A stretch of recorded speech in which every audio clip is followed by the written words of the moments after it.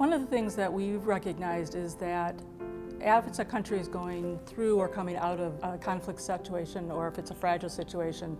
one of the biggest challenges is an expectation of citizens that may outweigh the responsibilities and the resources of the government. And many times the aspect of trust has broken down so completely that no one in the system trusts each other. What we began to focus on was how do you begin to recreate that relationship, both in terms of delivery of services, but also in terms of taking responsibility for decisions made and bringing more actors in to make those decisions. Transformational governance is to look at what is changing within a governing system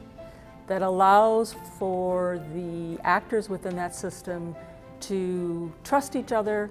to build new relationships, to take on new responsibilities, and to recognize that they all have a role within the governing system and the process of governance to improve and bring about resiliency in their community. That's different from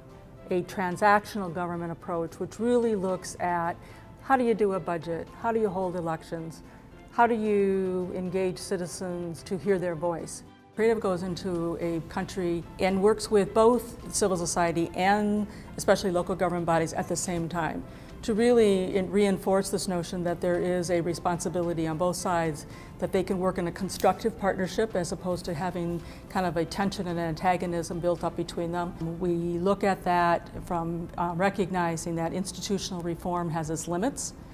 that it really has to be owned by the people who are going through the transition. And our approach is to really build a partnership with them as opposed to treat them as beneficiaries so that they can really engage and study, analyze, and extrapolate practices that will work in their country.